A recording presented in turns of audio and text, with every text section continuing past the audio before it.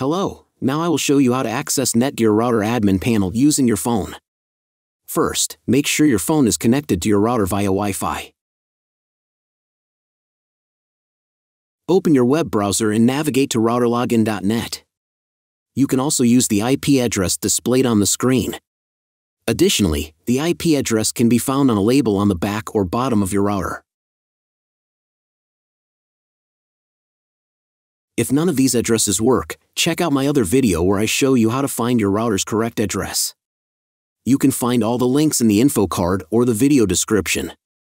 On the login page, enter your router's username and password. The default username is typically admin and the password is password. Alternatively, look on the bottom of the router for your specific credentials. If these credentials have been changed, use the custom ones you set. If you've forgotten these custom credentials, you might need to reset your router to its factory settings.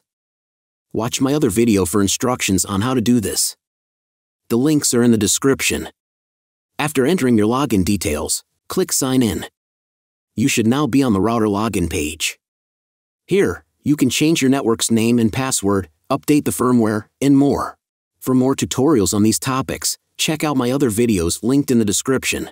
If you found this video helpful, please give it a thumbs up and consider buying me a coffee.